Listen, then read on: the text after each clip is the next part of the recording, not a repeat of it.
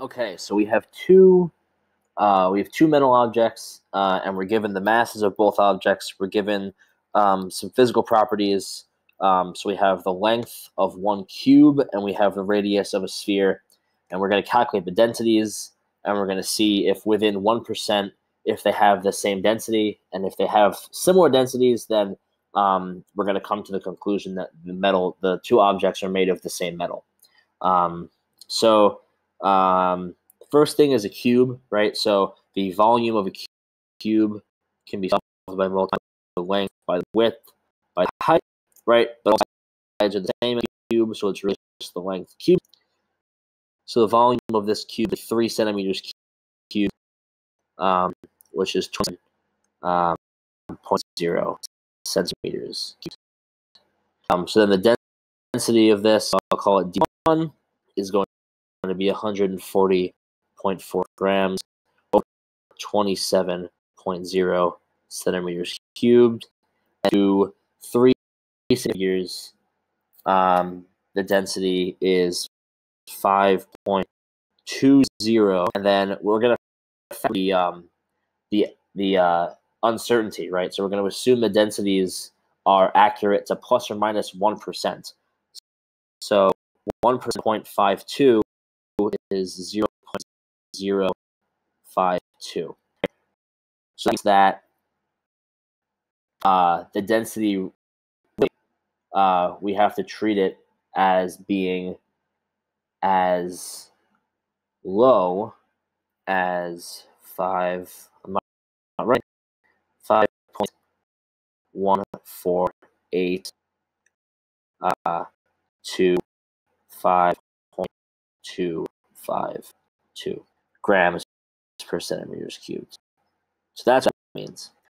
Down here, except we have the rate, we say that it is a sphere, right? So the volume of a sphere we get by 4/3 pi r cubed, right? So when you plug in 1.42 into r, so we're going to get 4/3. You can do a few decimal points, 3.1459, and then we'll cube 1.42 centimeters. I'm running out of here, so I'll insert over here on the left, right? So the volume is going to 3 centimeters, 11.9937 centimeters cubed. Then the density, I'll put the density, I'll keep it in black. Density is going to be 61.6 grams over 11.9937 centimeters cubed, and we're going to get move all of this over a little bit. There. I know I just moved the math, but I need some room.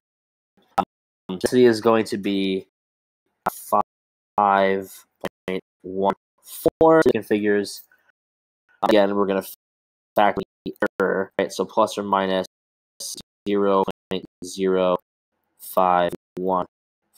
So be able to see that. I'm just going to calculate the upper limit, right? Because our average density is for the density calculated for object 2 is lower than the density calculated for object 1.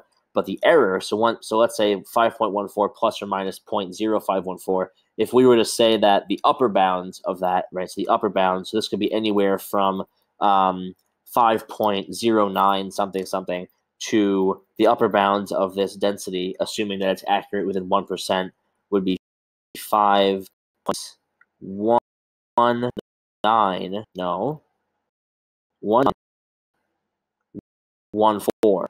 You'll notice that the density for 2 overlaps with the calculated density for 1 within that 1% error. So because when you're factoring in the uncertainty or the assumption that the densities that we calculate are accurate to plus or minus 1%, because they overlap, we can statistically or within error, they are the same.